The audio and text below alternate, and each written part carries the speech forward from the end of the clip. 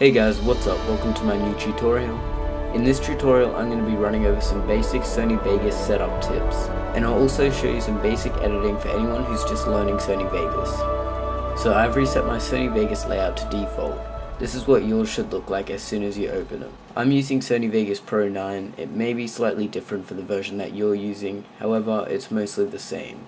Now I like to customize my layout because there's certain things that I never use and certain things that I don't need. To start things off, we can clear some of these windows out and replace them with space needed for other more important windows that we can use. So to start things off, I don't ever use the master volume window. So pretty much all that does is controls the volume of your whole project.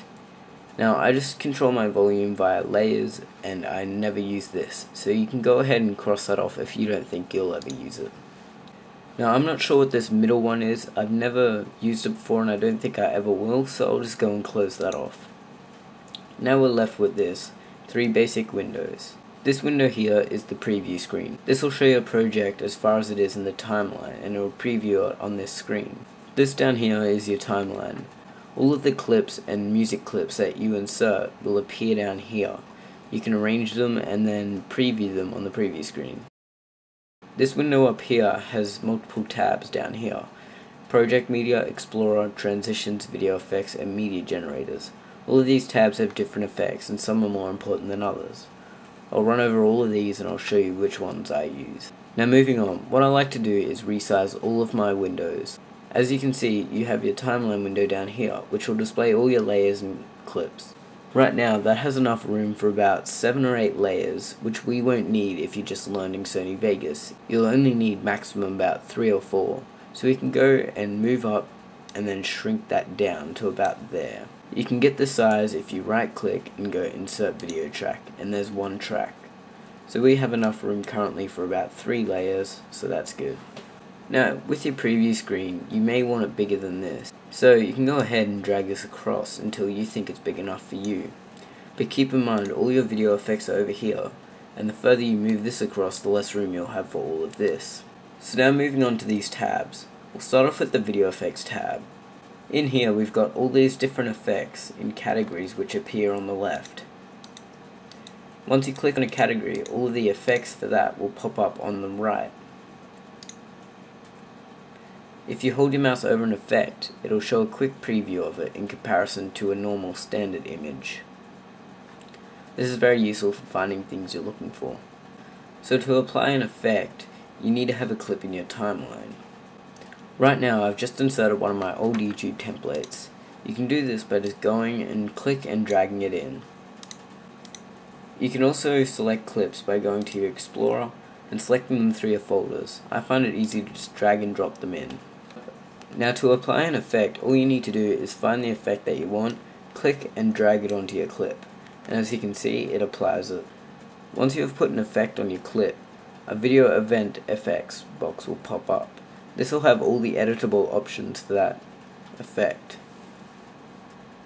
So as you can see we've got intensity, focus, and you can just change these to get a different look. So once you're happy, you can just go ahead and click the X. To edit existing effects or to delete effects, you can click down here in the event effects, which is the little green cross looking thing. You can either just untick the effects to temporarily turn them off, or you can fully delete them by pressing the remove selected plugin option. You can also add more effects by clicking on the plugin chain. Or again, you can just drag more effects in. To cancel all current effects on a layer or in a clip, you can just right click and go bypass all, which will temporarily turn them all off. You can enable them all to turn them back on, or you can delete them all to totally delete them. You can also apply effects to the whole layer, which will affect all the videos on that current layer. The next tab I'll be covering is the Transitions tab. Transitions are important to really make your video stand out. If you've just got cut transitions or fade transitions throughout your whole video, it may get a bit boring for the audience. So what you can do, once you've got 2 clips selected, all you need to do is drag them over each other, and it will create this cross looking thing. Right now all we have is a crossfade. It's hard to notice on the same clip, but as you can see, about halfway, it's halfway between each video, so you can see the start of the next video appearing on the end of the second video. To apply a different transition, all we need to do is go through our categories here and apply a different effect and drag it onto the transition. Again, the video event FX box will pop up. Here we can change all the values. So as you can see, if we go frame by frame, this pretty much wipes everything out and then fades in the next clip. We can change things such as the color, the vertical diffusion, and the horizontal diffusion. Some effects and transitions will have a lot more editable features than others. If you're after some really nice transitions, a good pack to have is the new blue effect. This plugin really creates nice effects and transitions for your videos. I definitely recommend checking it out. Finally, the last tab that I'll show you is the Media Generators tab. This is very useful if you just want to create, say, basic credits. All you need to do is drag the credits in, and then the editable box will pop up. Here you can change the title text by just double clicking, and then you can change every single text under it. If you close out of here and you figure out you want to keep editing, all you need to do is click the icon in the top right hand corner, which is the generated media. It'll open up your Video Media Generators tab again, and you can continue editing. This same thing applies for text. To apply text to a video layer, you can either just go through the Media Generators tab, or you can right click and go Insert Text Media. Here you can type whatever you want, and then you can adjust the placement, properties, and effects such as glow. If you want to continue editing your text, all you need to do is click the same icon and it will come back up. If you want to duplicate or copy layers, all you need to do is right click and go Duplicate Track.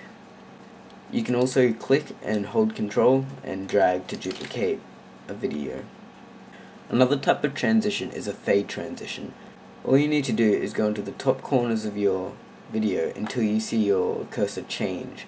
Then just click and drag inwards, and it will have a fade offset marker. As you can see, my fade offset now is 3.23 seconds. You can adjust this to your liking and then do it for both sides, so now it has a nice fade in and fade out. The final thing that I'll take you through is rendering.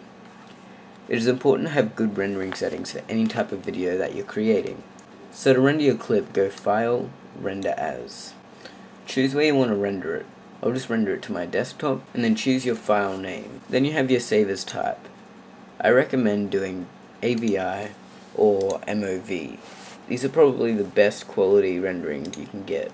Now I like to render my videos at uncompressed. This way I get the best possible quality I can get. An important option here is this render loop region only. What this means, if you put your mouse above your timeline here in this blank spot, your cursor will change to a single arrow with a double-headed arrow next to it. What you can do is click and drag, and this loop region will appear. It's a grey line with two yellow arrows either side. This is your render region, or your loop region. You can drag these to each side of your clip, and then when you go to File, Render As, if you click Render Loop Region Only, it'll only render between those 2 points and nothing else. So this is important if you just want to do a test render of a certain effect. So you don't need to render your whole video over and over again, you can only render that little part. So I'll just go back to AVI and uncompressed.